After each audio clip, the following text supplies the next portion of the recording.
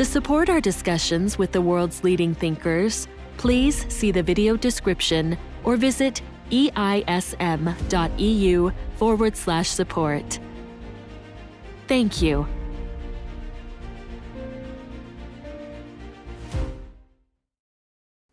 Hello and welcome to A Theory of Everything. I'm Luis Razo, the director of ASIM and host of this channel. Today we're talking to Dr. Judith Curry, an American climatologist and former chair of the School of Earth and Atmospheric Sciences at the Georgia Institute of Technology. You'll have to forgive me for the clickbaity title, but there's actually a good reason for it. On the surface, today's discussion is about climate change, and one of the fruits is the challenge issued by Dr. Curry, a so-called climate denier, to climate alarmists in general and to Lawrence Krauss specifically. For those who don't know, Krauss is a prominent theoretical physicist and a public intellectual. He's also a previous guest on the channel who wrote a recent book on climate science. I think you'll be struck, as I was, by the combination of Dr. Curry's impressive academic credentials and the confidence with which she issues her challenge.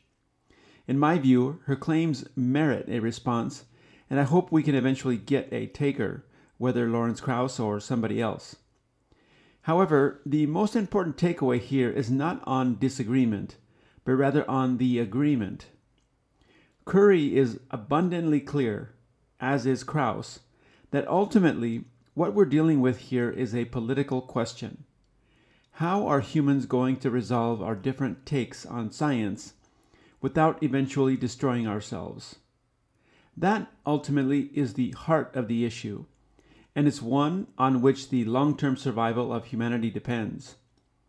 It's one thing to have an opinion, and it's an entirely different thing to propose a better way to resolve our differences of opinion.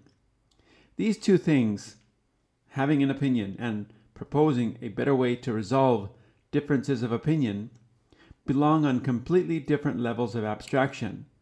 And the second question is much, much more important. It's the difference between a group of people not being able to decide what to have for lunch and the same group debating on whether to vote or draw straws or play rock, paper, scissors to settle the differences. This second question of how to make collective decisions is studied formally in a branch of economics known as social choice theory. You'd be surprised how many otherwise very intelligent people don't pay even the slightest attention to this critical science. I hope you'll reflect on this because ultimately this is why this channel exists, and this is why we have these discussions. We're not just another YouTube channel, and we're not here to entertain. Today's lesson is an important one, but it's not primarily about climate change. Don't get it wrong.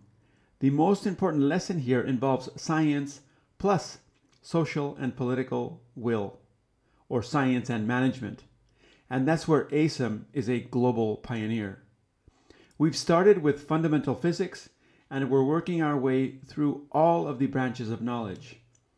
Our mission is to change the way the world makes decisions before it's too late. So I hope you enjoy my exchange with Dr. Curry, but I also hope you don't lose focus. As always, you'll find a timestamp and relevant links in the video description. Thanks for sharing your thoughts in the comments, and thanks for your continued interest and support. Hello and welcome to A Theory of Everything. I'm Luis Razo, the director of ASIM and host of this channel. Today we're talking to Dr. Judith Curry, an American climatologist and former chair of the School of Earth and Atmospheric Sciences at Georgia Institute of Technology. Dr. Curry, thank you so much for taking the time to talk today. Well, my pleasure. I look forward to our conversation. Well, Doctor, if it's okay, I'd like to start by telling listeners about your professional background. So Dr. Curry graduated cum laude from Northern Illinois University with a Bachelor of Science degree in geography. She then earned a Ph.D. in geophysical sciences from the University of Chicago. Her research interests include hurricanes, remote sensing, atmospheric modeling, polar climates, air-sea interactions, climate models, and the use of unmanned aerial vehicles for atmospheric research. She was a member of the National Research Council's Climate Research Committee and has published over 100 scientific papers and co-edited several major works in climate science. Dr. Curry served on the NASA Advisory Council Earth Science Subcommittee, whose mission was to provide advice and recommendations to NASA on issues of program priorities and policy. She was also a member of the National Oceanic and Atmospheric Administration Climate Working Group from 2004 to 2009, a member of the National Academies of Space Studies Board from 2004 to 2007, and a member of the National Academy's Climate Research Group from 2003 to 2006. As you can see from these, this description, that Dr. Curry is obviously a very accomplished climate scientist. She retired from her university position in 2007, partly because of what she described as anti-skeptic bias, which she attributed at the time to the political nature of climate science. And that's part of what we're going to talk about today, the very tricky relationship between science and politics. In fact, Dr. Curry, the primary focus of this channel, or one of the primary focuses of this channel, is on the science of effective management, which is tricky. In your case, you often talk about something that the vast majority of people will agree with, and I'd like to place that at the center of our discussion, and that's the idea of human flourishing. Most people at any point on any political or ideological spectrum seem to agree that human flourishing is the ultimate goal. And you've stated, if I've understood correctly, that human flourishing is ultimately what drives your work. Can you say a little bit more about that, and maybe about why you think that something that everybody agrees on can become so complicated? Well, I'm not sure everybody agrees on that. Some people think that the answer is fewer people and more poverty. So we use less resources and don't impact the environment. So that's sort of an environment first kind of approach. Again, I take the people first approach. I want to see prosperity and human development for all the world's countries and all the world's peoples. Now, there are a lot of things that get in the way of that.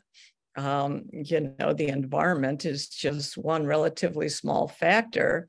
And the wealthier a country is, the smaller the factor of the environment is, because you have enough money to figure out how to cope with it. But in less developed countries, they're very vulnerable to the environment. Their development is often hampered by poor governance and corrupt leaders, so it's difficult to make headway. But when we're talking about the climate change problem, to me, there is no way that a solution of not allowing Africa to develop its fossil fuel resources can be regarded as ethical or just. I mean, that's just something that makes no sense. And it's just two fundamentally different outlooks. So I'm not sure everybody agrees that human thriving is really the goal. There are a lot of people that say, well, there should be fewer people. And if people didn't use so many resources and whatever, the world would be a better place. So it's just two different views of humans' relations with their environments. One is that we rely on the environment for our sustenance, and we have to take care of our environment. And the other one is that, we can survive, that we can engineer our environment to make it work for us. We don't want to trash it, but the earth is a vast place with many resources. Let's figure out how we can best use this for human thriving. Okay, well, To be honest, that's kind of news to me that there are a lot of people, I suppose we have to quantify a lot of people who think that less or that the environment is more important than humans. My guess is that there's not, the majority of people do not have this concern, or do you have different information than I've been able to Well, access to? there's very strong academic heritage in philosophy and environmental science, along those lines. The UN, the UN policies from the environmental program, and even the Paris Agreement, they do not put human development first. They're putting reducing carbon dioxide emissions first. Okay, a lot of the programs that were UN, World Bank and whatever, to help low-income countries develop and reduce their vulnerability to climate change, those resources are being redirected to help mitigated CO2 emissions. So, I mean, there are some big international worldwide policies that do not seem to be focused on human thriving, at least in the near term. Okay, but if I understand these policy initiatives correctly, the ultimate goal or the concern about CO2 levels is not the CO2 levels themselves, but rather their impact on human flourishing. Have I gotten it wrong? Well, yeah, I mean, this is the weakest part of the argument. Okay, is more CO2 in the atmosphere dangerous?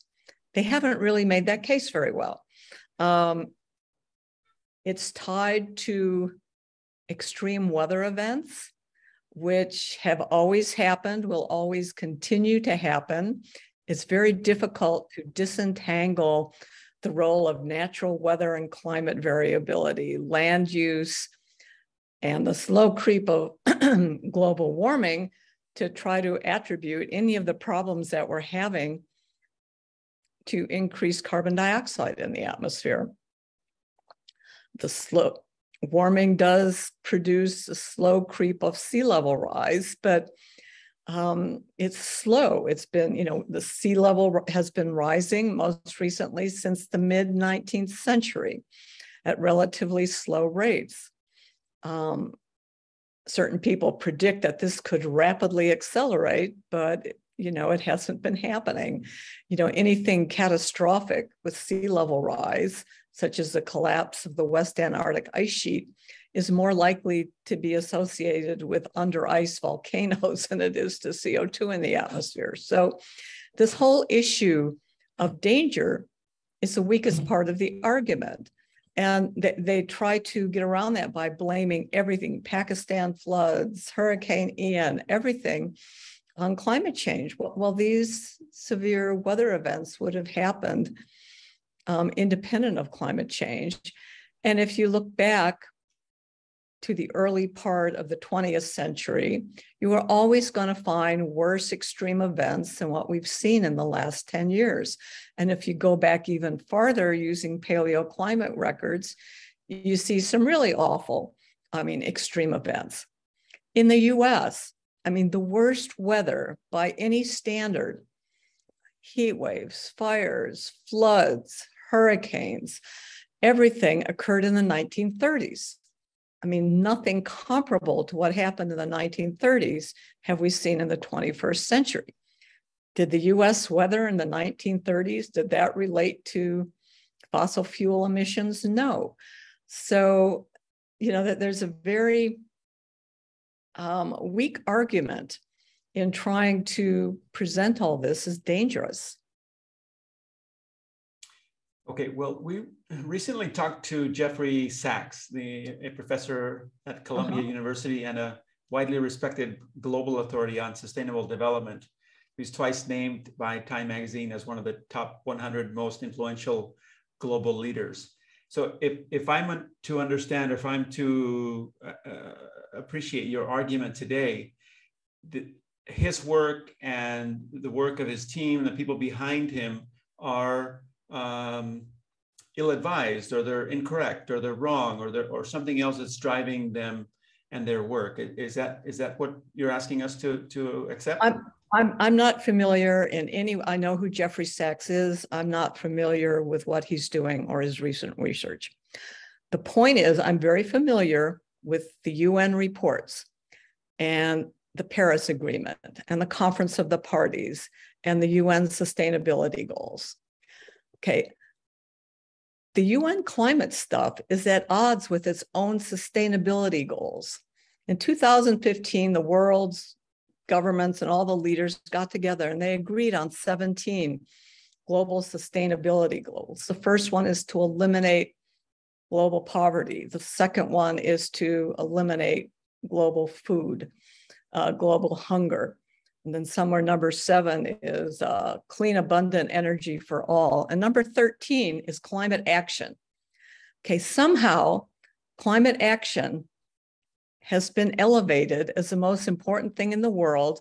Forget eliminating poverty, forget food security. The most important thing is climate action. Farmers can't get enough fertilizer to grow their crops because it produces CO2 emissions. Does this make sense? No.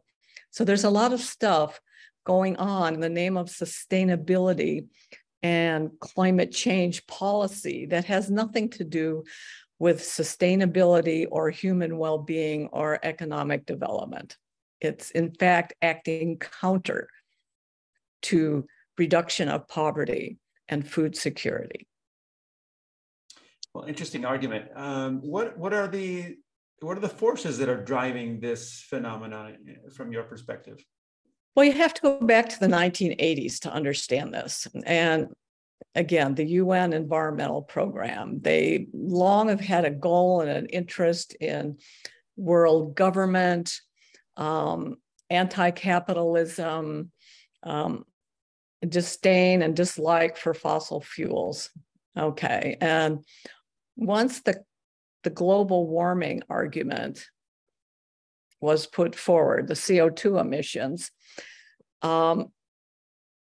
they latched onto this as the vehicle for pushing those policy goals forward. Okay, and this was like in the 80s when they latched onto this. And in 1992, the UN Framework Convention on Climate Change had their big treaty. We must prevent dangerous anthropogenic climate change. And this was before there was even any hint of warming. There had been decades of cooling, okay? So there wasn't even any warming yet. It was just all theoretical and driven by a political agenda. So the policy cart was way out in front of the scientific horse on this. Okay, then the IPCC came along, and the first IPCC assessment said, well, we don't see anything beyond natural climate variability. Okay, well, the UN Framework Convention did not like that, and the existence of the IPCC itself was on the line. So for the second assessment report, the report looked just like the first one. Okay, we're not really seeing anything yet. And tremendous pressure was put on the scientists in the summary for policymakers meeting where the scientists meet with the policymakers. And that was when the scientists came up with, we have seen a discernible impact of emissions on warming of the climate. So this discernible. And then this was after the report had all been written, and then they went back and changed the report to be consistent with this. And this was an enormous scandal in scientific circles, but politically it served a purpose, and the IPCC was able to remain its relevance and its viability. So in these very early days, you can see how politics influenced the science. The whole scientific problem was framed very narrow. Let's look only at CO2 emissions and other greenhouse gas emissions. Forget natural climate variability, and let's focus only on what might be dangerous. We don't need to concern ourselves with any benefits of a warmer climate. So all of climate science began to be framed in this very narrow way. That's where the funding was for research from natural governments to support the efforts of the IPCC. And the IPCC third and fourth assessment, they were both the absolute worst. It was just pure political advocacy. Then after that, ClimateGate struck, and the IPCC was put under a lot of scrutiny, and they cleaned up their act to some extent for the fifth and sixth assessment report. The fifth assessment report, the working group 2 on impacts and working group 3 on mitigation, they were relatively good. The IPCC's sixth assessment report, the working group 1 on the science and the physical basis was quite good. Working group 2 and working group 3 were not. So it's a very mixed bag. It depends on who gets selected to be authors and lead authors. And these authors are selected with, you know, a political agenda in mind. You know, it's not, not necessarily, I mean, someone like me, well, I was actually a reviewer for the a minor contributor and a reviewer for the third assessment report. So I did my thing. But when I read the report, I was just disgusted. And so that at that point, I didn't have anything more to do with the IPCC. But the whole thing is very politicized. But that said, the IPCC reports are a relative voice of reason compared to what the activists are saying, you know, extinction and code red and all this kind of emergency. Well, I'm sorry, that's just not on. The climate crisis isn't what it used to be, even 2 years ago. The large emissions scenario, apologies for the lingo, RCP 8.5, if that's familiar to any of you, that one is now off the table. The Conference of the Parties 26 and 27 are no longer considering that extreme emissions scenario. 2 or 3 years ago, a warming of 3 or 4 degrees since the pre-industrial period would have been regarded as policy success, because everybody was worried about this really extreme emissions scenario and all the extreme weather that might be associated with. Well, now everybody's back down to the reference, which is RCP 4.5, which is a much more modest increase and has much more modest impacts. Okay, we're in reach of 2 degrees. I don't think we're going to have a problem staying within 2 degrees centigrade by the end of the 21st century. No, we've already warmed by 1.1 degrees. I don't think we're going to have a problem staying within another 9/10 of a degree centigrade. Now that it's in sight, they've moved the goalposts down to 1.5 degrees to amp up the urgency, to do this, to do that.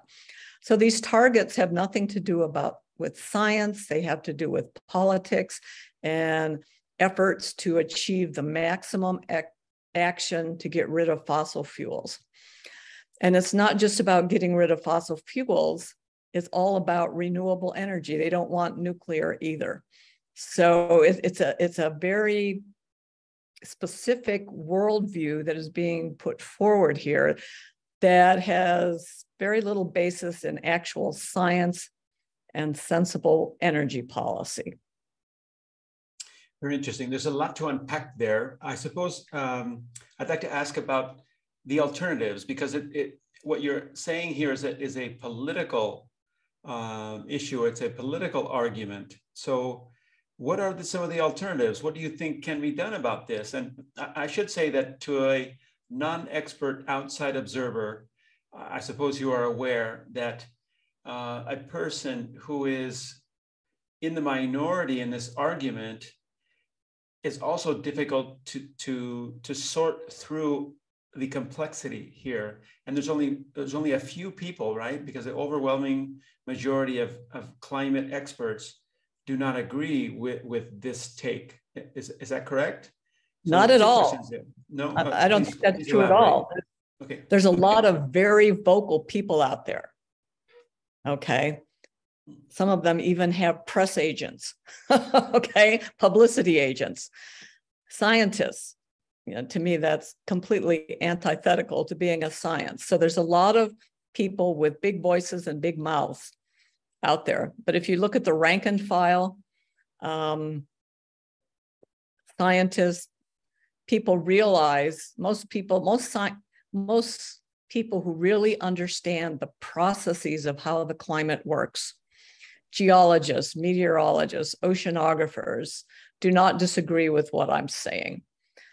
Okay, they understand that we've oversimplified the climate problem. And people in the policy world, many of them agree that we've oversimplified the solution. Okay, you can't unring this bell. Even if we were to somehow get rid of CO2 emissions, there's a lot of inertia in the climate. Okay, it would be 100 years, 50 years before we saw any change in the weather. Sea levels would continue to rise. The ice sheets would be doing what they're doing. There's very long time scales. So this urgency to cut emissions isn't really going to help the weather at all. Now, once you take the urgency out of the equation for reducing emissions, then you're in a very different place in terms of thinking about policy. Okay. I am a strong proponent of a new vision, better vision for 21st century energy infrastructure. Okay, with new ideas, new technologies, whatever, cleaner, cheaper, more secure, more reliable, etc.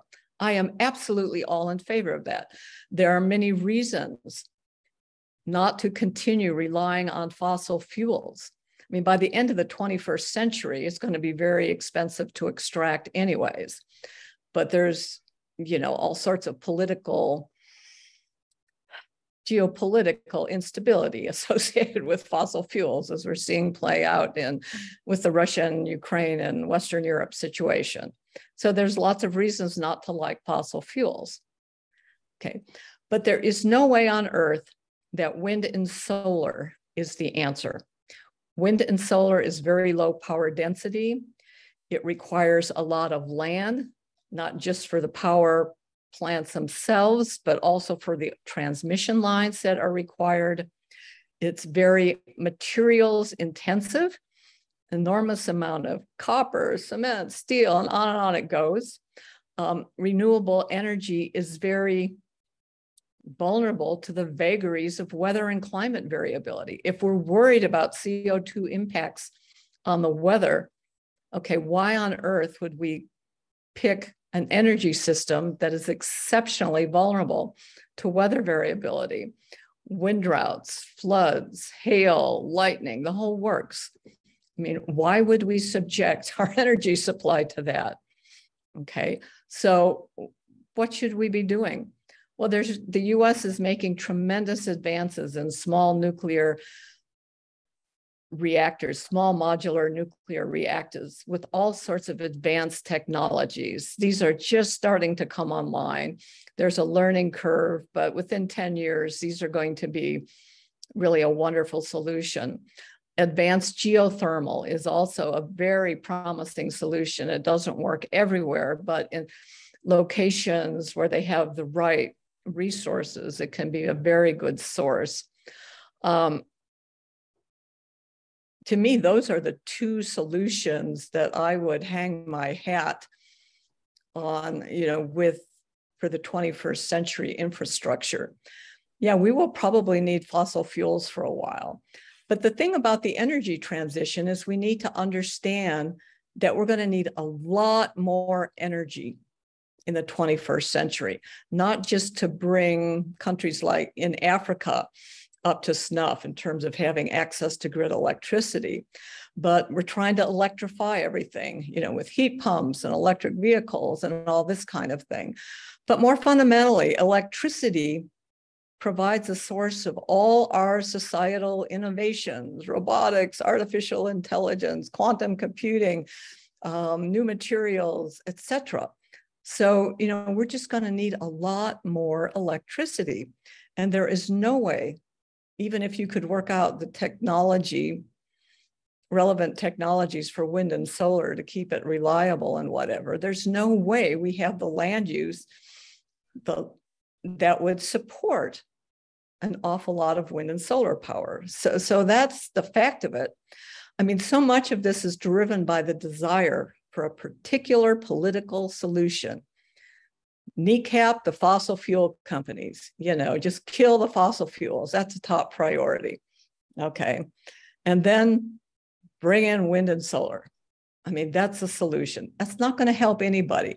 It's going to give us less reliable electricity, which is going to reduce our economic development, which means we have less money to actually protect ourselves from extreme weather events. If we have a lot of electricity, we can run desalination plants, indoor vertical agriculture. We can build all the infrastructure to protect our cities or whatever. We can manage floodplains, smart grids to increase the reliability of electricity. So, I mean, electricity is so central.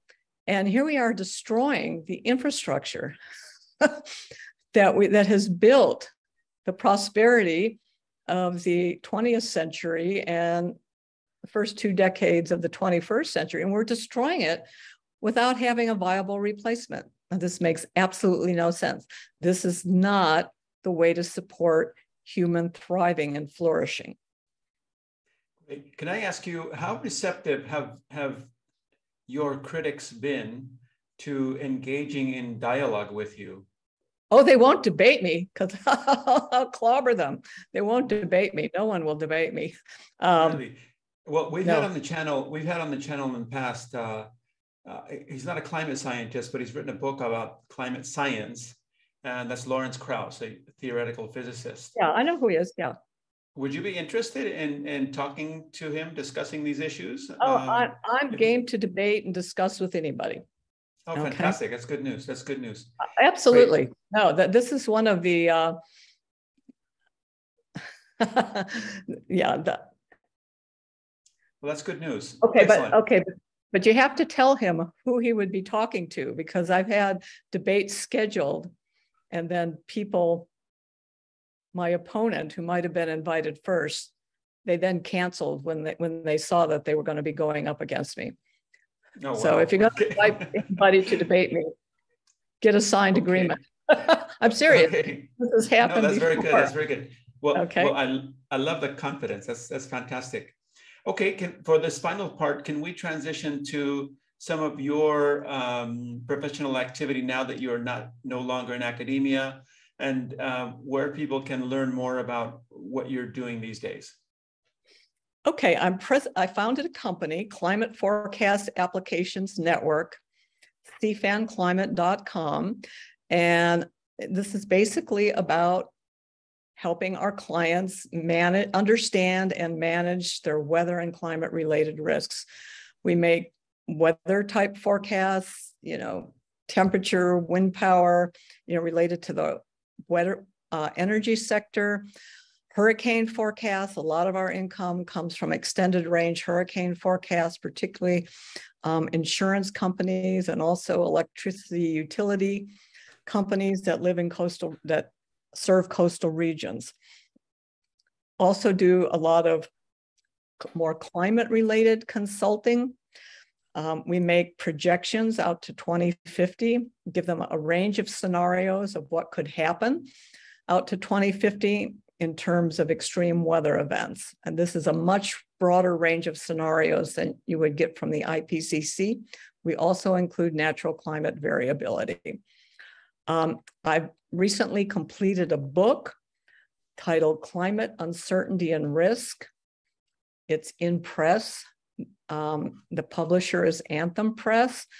It's probably another 7 or 8 months before it will be published. And this is a holistic look at the whole problem, the pernicious issue of how this has become politicized, how and why, philosophy of science, comes in. And then the middle section is really about just looking at what could happen in the 21st century and what we don't know, okay, about what could happen. And then the third part is related to risk science, decision-making under deep uncertainty, adaptation, and energy, a vision for the 21st century energy system. So a lot of territory covered in the book. I'm pretty excited about it. Be interesting when it comes out, but a lot of what I'm talking about here kind of things are covered in, but it's an academic book. It's not like a rant, like some climate books are. That this has like several thousand academic references. It's a scholarly book, and it's published by an academic press. So it's not a political rant like so many climate books. To me, that's basically what they are. That sounds very interesting. I look forward to the possibility of having you back if you're interested when the book comes out. We'll take a deep dive. We'll take a deep dive into that. And I'd like to also continue on two fronts. One is get somebody who's willing to talk to you, who's a critic of these points of view. Hopefully it'll be Lawrence Krauss. I think it would be very interesting.